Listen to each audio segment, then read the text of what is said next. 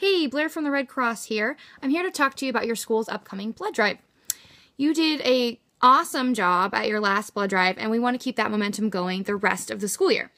So, I know we're only barely into February right now, but since the beginning of the year, hundreds of Red Cross blood drives have been forced to cancel, and thousands of donations have gone uncollected due to the bad winter weather.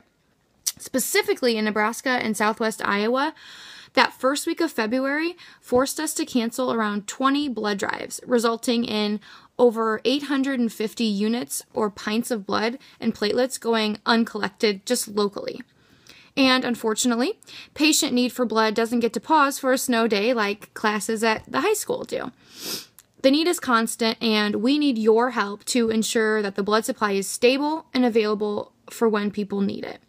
People undergoing cancer treatments, organ transplant surgeries, trauma or accident victims, and others.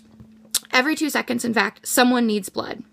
So, couple all of that with the fact that we need approximately 14,000 units every single day, and I hope you realize how much your donation is needed, and needed now.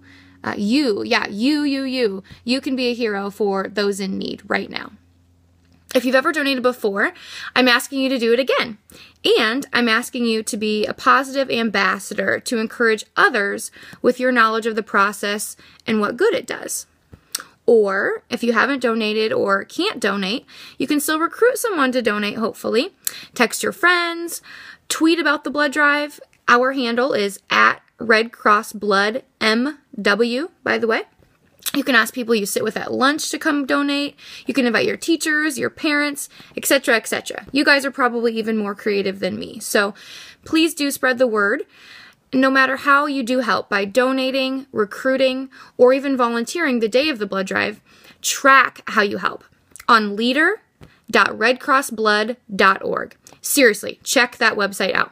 There's a few different tiers that you can earn rewards, like scholarship money, letters of recommendation, and more. And don't forget that the Red Cross does provide a scholarship based on the total number of units collected at the end of every school year. So, truly, your efforts can greatly help your school, in addition to, of course, saving lives. But don't do it because I said so, or just for the prizes, but for the pride. It really does feel good to donate blood and help others. And at the end of the day, that's really what it's about, the hospital patients. And your one donation in about 1 hour's time can save up to 3 people's lives. It's as simple as that. So, I hope to see you at the upcoming blood drive and future blood drives, of course. Talk to your teachers about how you can sign up for this next blood drive, or you can download our free Red Cross blood donor app and schedule yourself there. Okay, thanks.